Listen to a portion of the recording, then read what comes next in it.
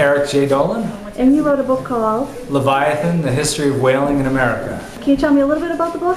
The book covers the entire history of whaling in America from the early 1600s through the early 1900s, and it's basically everything you ever wanted to know about whaling, but either were afraid to ask or hadn't thought about asking.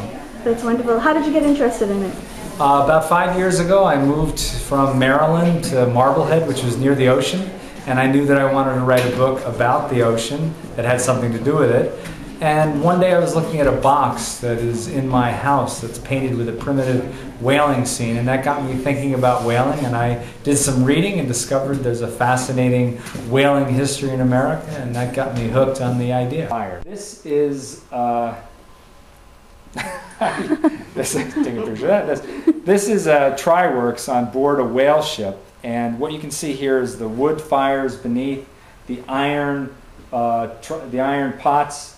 Triworks here, and what they would do is this blubber fork would be used to pitch blubber into the tri-pots, and the oil would be rendered from it, siphoned off into the casks to cool off, and anything that was left over, the skin, the meat, the integument, would rise to the top of the tri-pots and would be scooped off by the whalemen. It was called cracklings, and they would feed it to the fire below to continue the fire, because after it began, they wouldn't use wood anymore. But they also would eat the cracklings, sort of an early American version of pork rinds. And I met somebody at one of my talks who was eating it, and he thought it was quite good.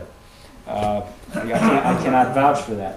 And what's surprising is that even though there's a roaring fire on a wooden ship, it was very, very rare for a whale ship to catch fire.